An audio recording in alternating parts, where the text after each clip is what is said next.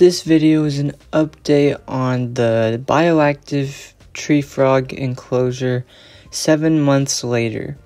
And this video was filmed in January, so I'm a little late to posting it because of everything that was happening.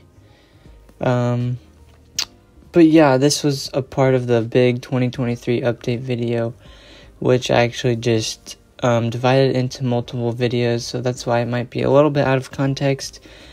But anyways, enjoy the video. Okay, so next we're gonna do a little bit of maintenance on this tank. This is an update from 7 months ago, I'm pretty sure. As you can see, same spider wart in here, and it's also overtaken the tank. Every time I open this enclosure, the plants fall out on me, so we can just trim them up a little bit. And if you haven't seen the video for when I set up this bioactive enclosure for my tree frogs, go watch that right now.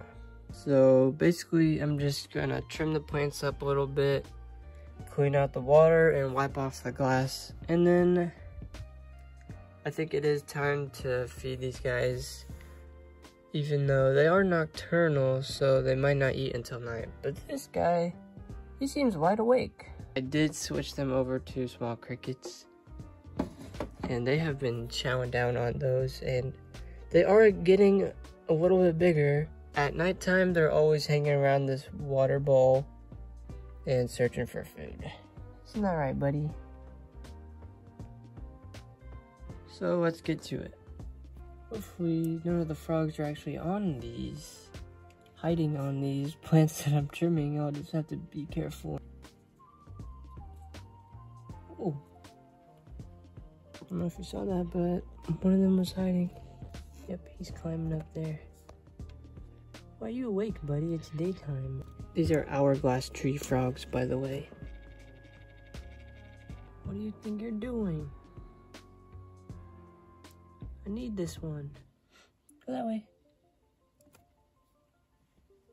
And we're still adding to our collection here. This tank has grown in pretty nicely. It's just kind of small for these big spider wart, but that's why we need to trim them. So I have spider wart in here. I have a pothos back here.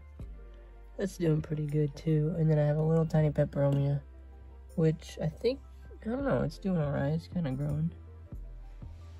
But yeah, just need to trim up this spider wart a little bit. And trust me, it will grow back quickly.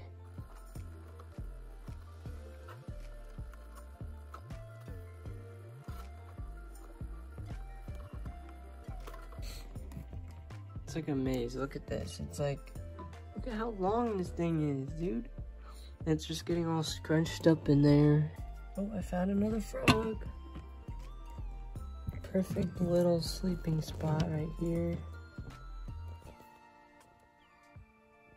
Okay, I think this is good enough, actually. We'll still have some room to grow. At least I can actually see in here now and get access to the water bowl a little bit better. But yeah, that's what it's looking like now. Okay, I should leave these guys alone, so let's hurry up and finish up here. I'm just gonna clear out the water bowl, give them some fresh water, spray the tank down a little bit, and then clean off the glass again. So, let's get to it.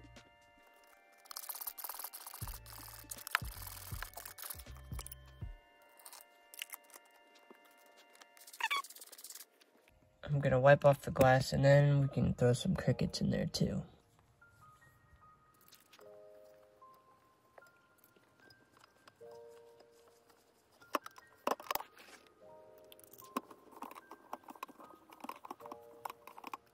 Okay, I got the crickets here, and I was planning on getting a little bit of a bigger cricket cage here for the small crickets. But let's feed these guys, Got the crickets dusted. Okay, those guys will enjoy their food later when they're out and awake. Before we move on to the next pets, I do have some bad news about these hourglass tree frogs. I did not want to mention it earlier because I didn't want to believe it.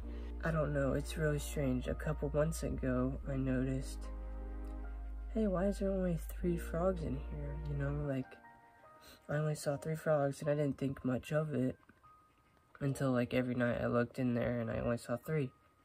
And I only saw 3 and I only saw 3. And as you know, I got 4 actually. After like a couple weeks, I couldn't see the frog in there, the 4th frog. It really freaked me out because I was like, oh my gosh, no. And then I looked in the tank. Like over and over, and I just could not find him. So, and to this day, I have not found him. So I have no idea what happened to him. I have a couple theories.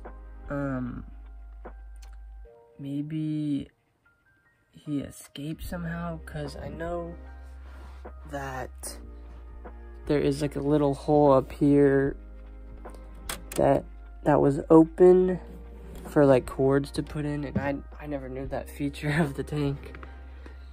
So either he escaped or something happened, like he wasn't eating enough or something, because I think that might have been the one that was a little smaller than the others, but I'm not too sure.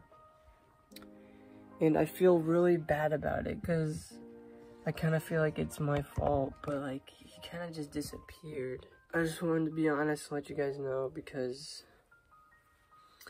man, that breaks my heart, man, and it really sucks.